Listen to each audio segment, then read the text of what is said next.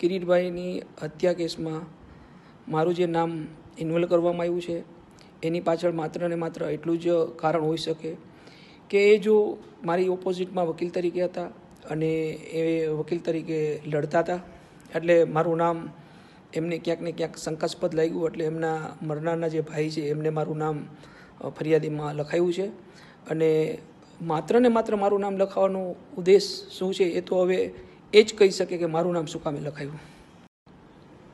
બીજી બાજુ એમ પણ કહેવામાં આવે છે કે કિરીટભાઈ છે એમની જે કોલ ડિટેલ છે અથવા તો એમનો જે નેચર હતો અને એમની જે હેબિટ હતી, એક તો એમને ડેઇલી એવરીડે એમને ડ્રિંક કરવા જોતું હતું, 24 કલાક નશામાં રહેતા હતા.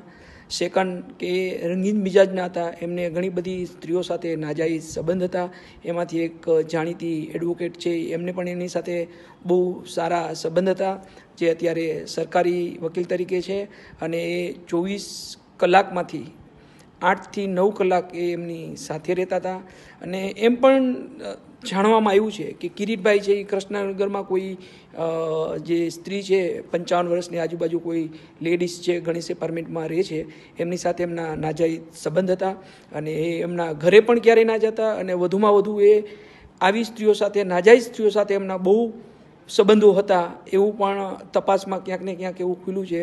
તો એક એમાંથી પણ કોઈ સ્ત્રીઓને અસંતોષ થયો હોય, એમને સાથે પ્રેમના અથવા કોઈ લગ્નના કમિટમેન્ટ કર્યા હોય તો એ પૂરા ન કર્યા હોય તો એમને પણ કરાવ્યું હોય, તો એવું નથી કહી શકતો કે એવું જ હોય, પણ એક રંગીન મિજાજના એક હતા એવું હું ચોક્કસપણે કહી શકું છું. એ એમની ઘણી બધી એમના જે દલાલો હતા એ તો મને પહેલેથી ધ્યાનમાં હતું કે રંગીન મિજાજના છે, એમના જે ક્લાયન્ટો હતા એમના માટે દલાલીનું જે કામ કરતા હતા એ પણ મને ખ્યાલ છે. એટલે એટલું જ હું ચોક્કસપણે કહી શકું કે એક રંગીન મિજાજના હતા. એને ઓછામાં ઓછી જામનગરની અંદર 18 થી 19 સ્ત્રીઓ સાથે નાજાયઝ સંબંધ